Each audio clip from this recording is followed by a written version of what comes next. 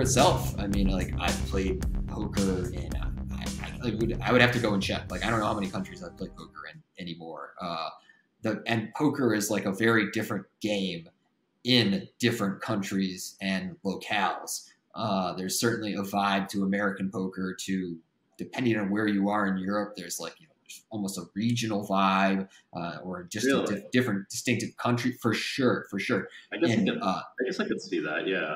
I oh, never thought of it absolutely. like Even in the United States, like you can feel some degree of regional difference. Like there's a big difference between the vibe and energy in a tournament room at the Borgata in Atlantic City on the East Coast and one in California or Las Vegas. well, I'm sorry you've been in Atlantic City. Oh, it's okay. It's all right, and It's okay. it's actually a great place to go play poker. I wouldn't necessarily recommend Atlantic City as a vacation destination, but the Borgata as a tournament stop was actually, I always kind of looked forward to it, strangely enough. And yeah, nobody talks up Atlantic City, but the Borgata did a nice job, and their events were fun, and I liked the East Coast energy. It was a loud and talkative style of poker. It was a little more emotional than we see in a lot of the United States, and it was entertaining. All right. I'm curious about these other sort of vibes from the other places that you've experienced. I think I know what you mean, but why don't you tell the audience a little bit about what the differences are? I mean, I would just say some things that were really distinctive to me. In Australia, I was there during their poker boom. It was a few years after the one in the United States, and especially because Joe Hashem won the World Series main event in 2005, they experienced a really big poker boom. But Australia is also kind of small, so there was only so many places to play poker. So it really felt like when you were in Crown Casino's poker room, you were in like the very center, the very mecca of Australian poker, and anybody who wanted to play would come down and play with us. So like, Australian celebrities like Shane Warne, for example, who's, a cricket legend and a guy who unfortunately passed away recently. I mean, he'd just come down there and play with us. It was just like such a hangout. It was such a social vibe in Australia. Like you'd start with poker and then you'd go out afterwards. In China, what really stood out to me was the larger percent of the field being female than almost anywhere else. Like Really? I haven't played that many tournaments in China, but the ones I have played, it really stood out to me that like in America, poker by percentage is a man's game. It's like 95 or 97% male. Like if you look at the World Series main event players, we get like 6,000-7,000 players every year, and like 300 of them are female. And in China, it felt like 20-25% of the field was female. So that really stood out to me. That's crazy. I haven't right. seen that, but I presume you're right. I haven't really played that many tournaments in China or too many tournaments in Asia. And I've been there mostly for the cash games.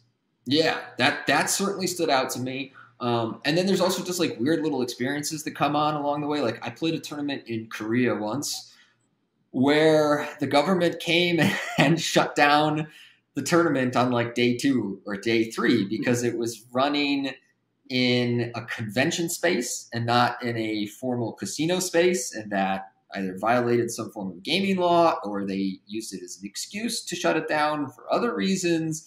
And so they literally we had to move the tournament into the casino, but then the Filipino dealers that had been dealing the tournament in the convention space didn't have a license to deal in the casino. So like random Korean people, not full-blown randoms, but people who busted out of the tournament had to be conscripted into dealing the tournament shortly after. Like weird stuff like that happens.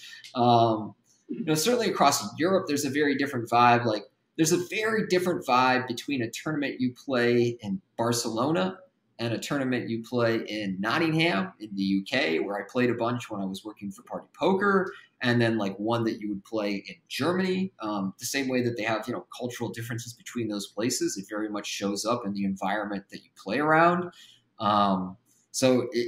Getting a glimpse into that side of poker and how the culture around it differs in places, the customs around it differs in places, was really cool. A really cool part of that lifestyle.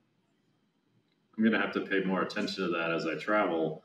One thing I remember specifically was that I think that American players tend to get a bit more upset when they lose compared to Europeans. Maybe it's like more of a European thing to have manners than than in America. That's my guess, but I'm not really sure. I have to like really look closely. That's just I've just remembered so many like outbursts coming from American players, or just like displays of being upset that were more obvious. Maybe it's.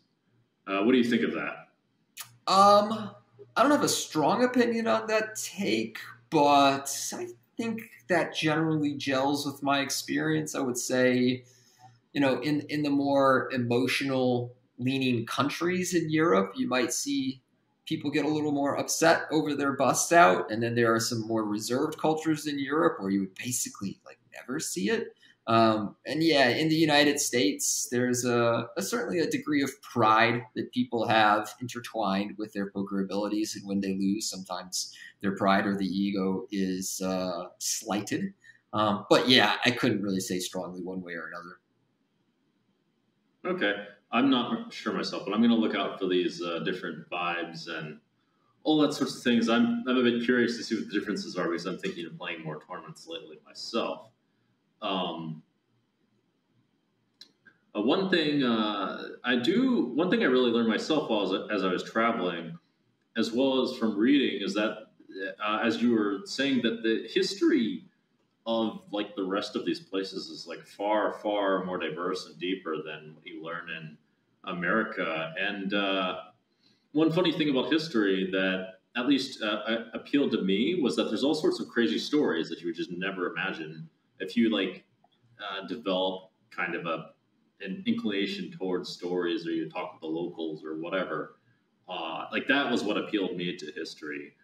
And did you find that to be an interesting subject as you traveled, or was it more like the locals that you met and the people that you met kind of thing?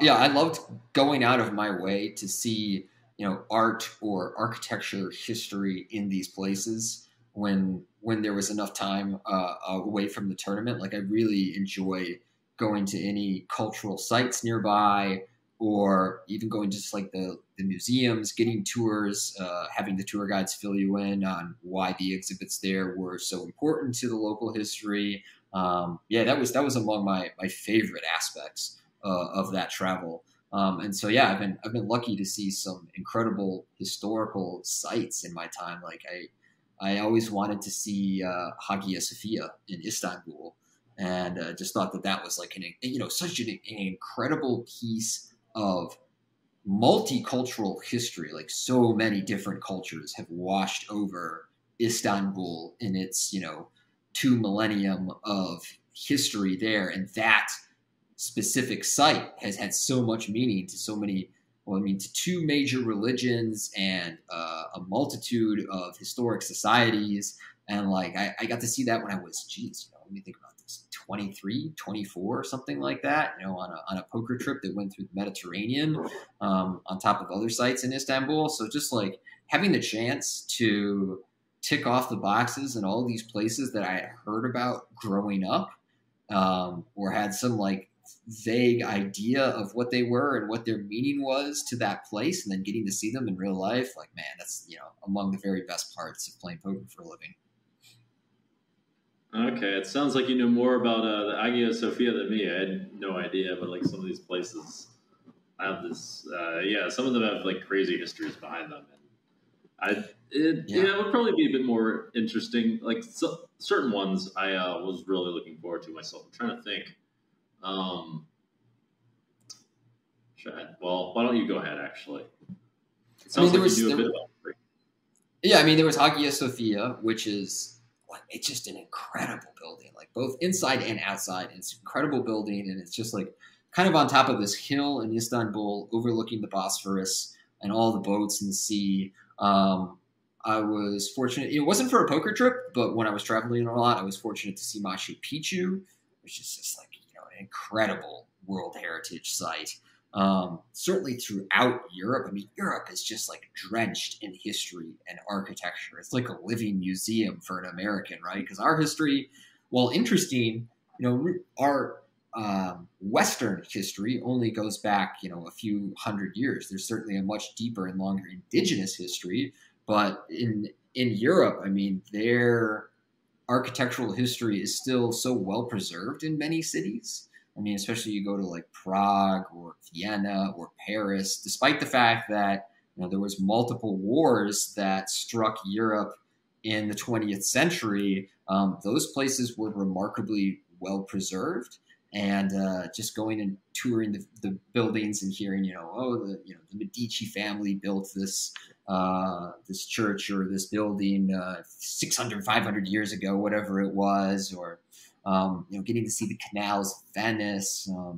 I mean, like you could really go down the list. I mean, one of the largest mosques in the world in Morocco, or I mean, even some like newer history, like Dubai was a place that I was always fascinated by, and it has a much more recent history because they've only had the oil resources necessary to build that place up over the last 60-ish years. And I mean, even in like the 1990s, Dubai was mostly desert, and then it just like sprung up out of the desert into this massive cosmopolitan place with so much money and decadence and people from around the world and everything. Like getting to see places like that just always fascinated me. So, the history there is very modern. Like I was there just as they were finishing the Burj Khalifa. It's only 10, 15 years old, but seeing places like that always fascinated me. I find it funny that, the middle of deserts turns out to be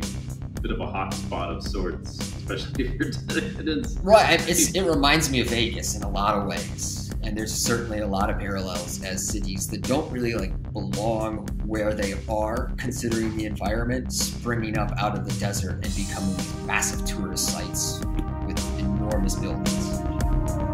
Who would have thought?